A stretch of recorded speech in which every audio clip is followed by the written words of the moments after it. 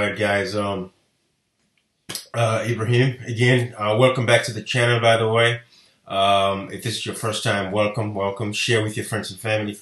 I'm trying to be objective as best as possible here because we all have a goal as Democrats, right? And our goal is to unseat the Republicans and have a Democrat back in power. I'm supporting Bernie Sanders, and a lot of young people in America are supporting Bernie Sanders because the ideology and the ideas of Bernie Sanders is all geared towards young people in our future. And it's like I said, I always give this example, right? It's like you're planting a tree that you might not even enjoy the shade, but future generations would enjoy it, and that's what Bernie Sanders is all about. Everything is talking about healthcare for all, Medicare for all, college, tuition to lessen the load on parents. If you're a mother or a father today in America, your kid is getting ready to college. That's a burden in itself, and Bernie Sanders is the guy who's going to fix that. He's for, minimum wage and, it's for the common man. It's for the working class people of America. Because I'm telling you guys, middle class of America is going to fade in no time because all these billionaires, they're out there. No problem against all the billionaires, but that's what capitalism gives us, So Bernie is a democratic socialist. He believes that, healthcare is a universal, should be universally, available for everybody, every human being. You would agree with me, like what we have going on right now with this, coronavirus. Some people might be sick, but because they don't have health insurance, they're not going to go to the hospital, So these are all the things we have to take into consideration. But I'm going to share a little clip with, about Joe Biden here, because Joe Biden is what, the established Democrats are all running behind. But I'm going to share this clip of Joe Biden because the problem that we have is the fact that Joe Biden is declining, cognitively. I'm not saying this in a mean way or anything, but he's old, and he's degenerating from within. And that is not the kind of person you want to put up against the Republicans right now. And of course, it comes with a lot of baggage, a lot of garbage. And I said garbage because, of course, the nepotism thing with his son in Burisma, Ukraine, it's just the current president and Joe Biden, they're all clumped up together. So Joe is going to be decimated by the Republicans. And that is why we need Bernie Sanders, because Bernie Sanders is clean. He's clean slate. I'm appealing to all Africans out there. If you're watching this, when you vote this in November elections, you're going to vote, please, or even the primaries right now, we have Maryland coming up. Just vote for Bernie Sanders because he is for the common people. He's for the common man. Don't, associate Joe Biden with Obama's legacy or nothing like that. There's a lot of stuff we can talk about, policies that he has pushed forward that has been hurting, the working class in America. But let me share this little clip for yourself to see what I'm talking about when I say degenerating from within, cognitive, failure. It's sad. It's sad. And we cannot allow this to happen because otherwise the Democrats are going to be washed up again this election. Listen for yourself. You have been to caucus? No, you haven't. You're a lying dog-faced pony soldier. You said you were. Make sure the television, make sure you have the record player on at night. The phone. And so he was up on the board, wouldn't listen to me. I said, hey, Esther, you. Off the board, or I'll come up and drag you off. We hold these truths to be self-evident. All men and women created by that. Go, you know the thing. So guys, you see what I'm saying? Again, this is a cognitive decline right there. Alzheimer's and stuff like that. It's a real problem. Joe Biden has no message that is catered towards black people. I don't know why black folks, will continue to vote against their own interests. The fact of the matter is this. I know there's the video that I saw the other day with, Joe Biden in Congress back in the 90s or something when, he was, fighting for the people of South Africa with apartheid and all that stuff. He was a big Nelson Mandela fan. I respect that. But same as Bernie Sanders, Bernie has the same background. Bernie was arrested, really arrested, because Joe Biden claimed he was arrested in South Africa, but he has denied that a couple of times. He was never arrested, but he keeps saying the same thing. Again, cognitive decline there. But Bernie was arrested during the civil rights movement in America, fighting for black people, and is always championing causes that have to do with black people. So I don't know why black folks would, would associate the Obama legacy with Joe Biden. Joe Biden, everything about the credit card companies in America. He's the pioneer, of the, if you're paying a high interest rate today with credit cards, Joe Biden is the credit card guy in Congress, so these guys, they voted for the war, all that stuff. And Bernie voted against the war. Bernie has been fighting for middle class America, fighting for minimum wage, Medicare for all that stuff, guys. You know, listen. Poor kids are just as bright and just as talented as white kids. Listen to what he said to this guy, you know, in the town hall. I mean, again, you would say, what is it that Trump, you know, hasn't said, you know? But listen to this, guys. You can't even see why your wife left you. And how can you tell somebody in a town hall that is why your wife left you? You know, anyways, but it's cut off a 6 foot length of chain. He folded up. He said, "You walk out with that chain." And you walk to the car and say, "You may cut me, man, but I'm going to wrap this chain around your head." If you agree.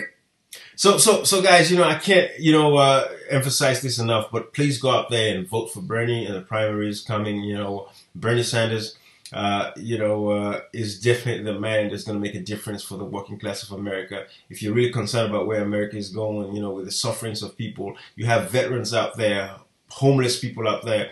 You know, Joe Biden's not going to do anything about all of that. Joe Biden is going to come to power and he's going to be controlled, you know, by the established Democrats. They're just going to keep, you know, accumulating wealth and, you know, doing what they want to do for themselves.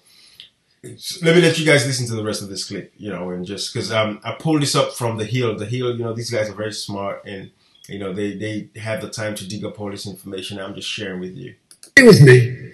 Go to Joe 30330 and help me in this fight. Thank you very much.